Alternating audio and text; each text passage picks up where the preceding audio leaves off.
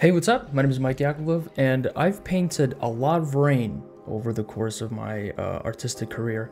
I painted rain in cities, I've painted rain on characters, I've painted rain in concept art, illustrations, all kinds of digital paintings. And today I'm going to show you how I do that. Rain is kind of a delicate thing because you can do it really simply and easily by just, blurring a bunch of dots, or you can go in and hand paint it. And I think this method is a nice mix of both, and it can be as complicated or as simple as you want it to be. So I'll show you my process, and hopefully you can kind of get a good idea of how to paint rain, and it'll help you in your project. So let's get right into that. So the first thing is that I have a model here that I just exported from Blender, just something for us to paint the rain onto, and I think it'll make it a little bit easier. So first thing I'm going to do is I'm just going to make this really dark, because I think the rain will be the most, like the how I'm painting the rain will be the most evident and easy to see on a darker surface. So I'll make my first layer here, and the first layer is just, let's make a rain let's make like a regular heavy-ish kind of rain. So like the rain you'd probably see in a lot of images, and just rain that feels kind of dramatic. So what we'll do is the light source will just be like a top-down light source like that. So from here, that will be our light source. I'm gonna just bring that back down a little bit. We'll save that. So the first thing is, if you go into the brush pack, and this brush pack is one that I've just downloaded over the years and collected all kinds of stuff put together. You can download it for free in the link down below, the like button. So first I'm gonna do is I'm just gonna go into the clouds and particles and smoke. Grab this brush here. It's hard to see, but it's exactly what we want. See how it looks. I'm just gonna kind of tap this around to fill the screen. Not too much. Go into filter, blur, motion blur, and yeah, I kind of like the diagonal of that, so I'll keep that angle. I'll do a next layer, same thing, just layering so that feels some, so like rain, sometimes you can just add a layer and it'll be flat, but it looks flat. And in movies, and sometimes you'll see this, they just add like a rain layer on top of everything, and it doesn't feel like it's in the 3D space. It doesn't feel like it's in the scene for real. So we want to kind of help that effect, help that depth effect by layering, different rain intensities and things like that. So this one is not going to be as much. Maybe I'll turn it just to give it a little bit of variety. Filter, blur, motion blur, same thing. And it won't be as intense. Maybe we'll offset it by a little bit so that it feels like there's a little bit of motion there. So now you can see, it's not just one direction, it's two directions. And rain, when it's windy, it kind of blows in all kinds of directions, especially if you ever see like heavy rain, you can almost see, it looks like a flock of birds just floating around. So I think this kind of helps us here. And now I'm going to start taking an eraser, just kind of dab the eraser over top on the rain itself. So especially where our figure is. So then the rain is kind of broken up. It's not just all in the same even layers. Again, we want to constantly break it up a little bit, give it some variety, have some part of it go in front of the model, have some of it go behind the model. Anyway, I hope that made sense. So here's our second layer. Let's get right into it. Third layer is going to be just a little bit thicker. I'm going to pick a different particle brush here. All right. Let's see. How's this? Interesting. I like this one. I'm just going to kind of, again, brush this around. And since the focus of the light is here, I think most of the activity in the rain is going to be towards the center, and towards the edges, you really won't see it. Because that's one thing about rain, is that it really pops out when it's around a light source. So if there's a light, like a really bright street light, and rain is passing over it, you'll see it there, and you really won't see it in the pure dark areas. So unless there's a light that's, shining onto the water nearby, you really, you kind of won't have rain in just like a pure dark environment, or at least you won't even see it. So there we go. I might leave that. I kind of like how it looks like these like little particles. Sometimes you can go and get a smudge brush, and this pack also comes with a really good smudge folder. bunch of smudges here. This one's good. And sometimes I take the smudge brush and just sort of run it over the particles instead of using blur. Just kind of run it over loosely. You can kind of see that breaks them up. It gives them some smudge. It kind of gives you a similar effect, but in a more like abstract way. I'm gonna double that layer and merge it so that's it's a little bit more visible. And then I'm gonna take the original elephant render here and I'm gonna clip a layer into it. And since we have that top-down highlight, I'm just rotating this. I'm gonna paint in the the surface of where the water is gonna be hitting. So I'm just gonna pick a texture brush, and this is clipped in, so we can kind of just start running the brush over the surface like that.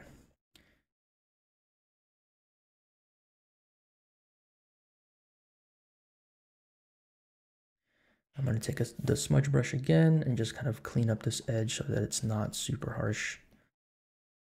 And just kind of blend it in. I like blending with the smudge brush. I don't know, it's just really just a lot easier. And you can kind of control where you want it to be soft versus where you want it to be hard. So there's the surface of the body. It's a little bit too long here. I'm gonna add a little bit more there. Use the smudge brush again to just like blend that in a little bit. Okay. All right, I think that looks good. I'm just gonna fine tune it. All right, cool. So that's our like rim light that's coming from the light that's right above it. And this rim light is good because like once you have this in here and now you see what I do next, it'll really start to make it look wet. So I'm going to take a really fine brush here, something small like this, make it really small, make it really white. And I'm just going to scribble along the surface like this. And this is adding like perceived rain detail and particles. So it kind of makes it look scratchy. It looks kind of messy, but I think it's really fun to do it this way. And I'm just going really light over top. You can just, I'm just kind of making scribbles like this right on that surface, not going too far off the edge. It kind of implies little tiny water droplets, little tiny water splashes right on the surface that happen when rain, hits the surface.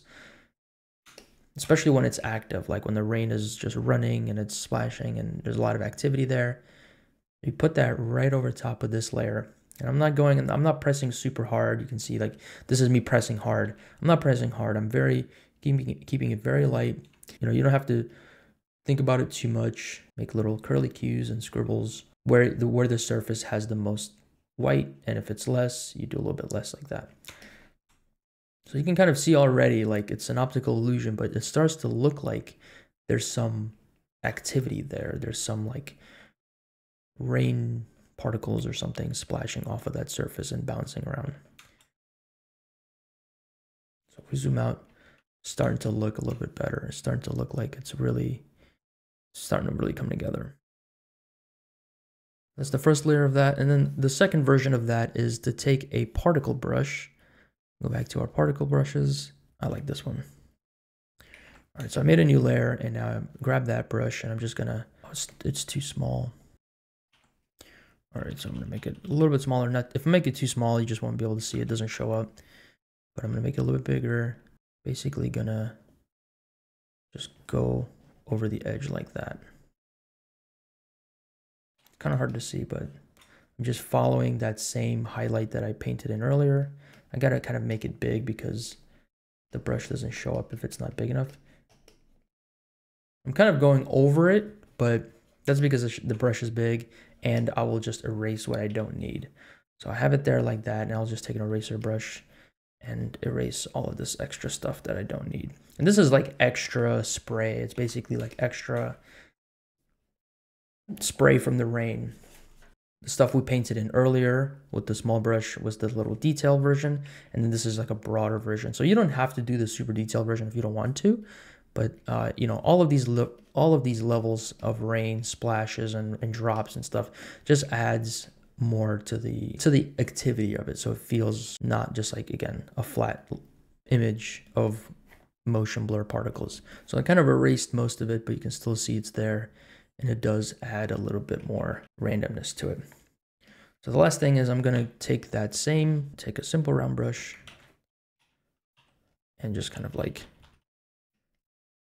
drop those in.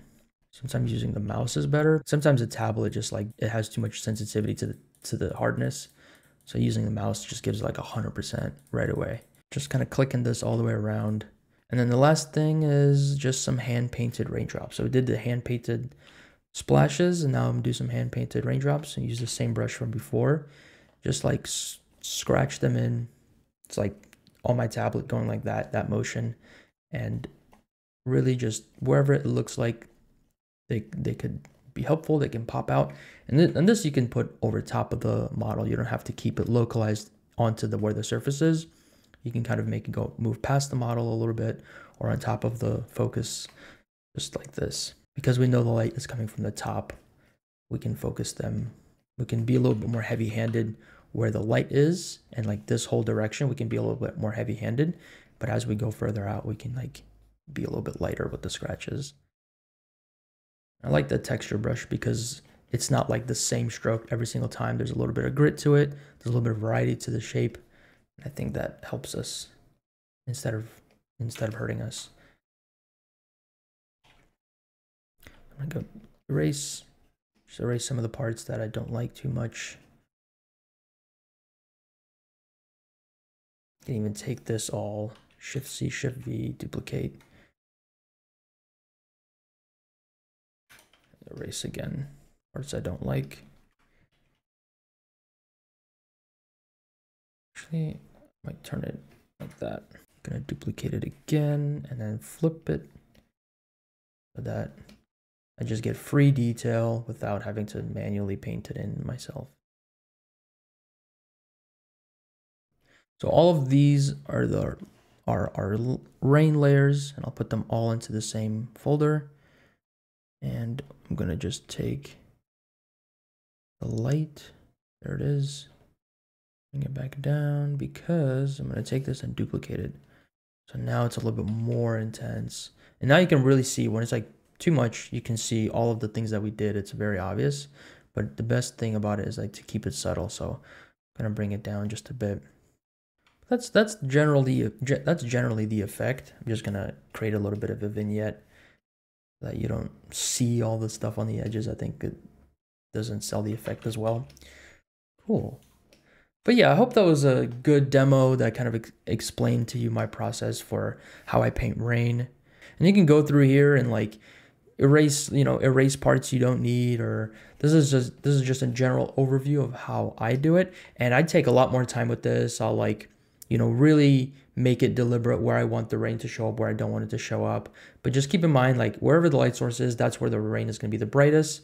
And then from there, as long as you're just erasing and adding and giving it variety, I think it should look good. So thank you for watching. And if you like this video, give it a like. If you want to know a little bit more about this technique or see anything else in particular, definitely let me know down in the comments below. If you think this video can help somebody and you want to share it, I would love that. But yeah, thanks for watching, and I'll see you in the next one. Okay, bye.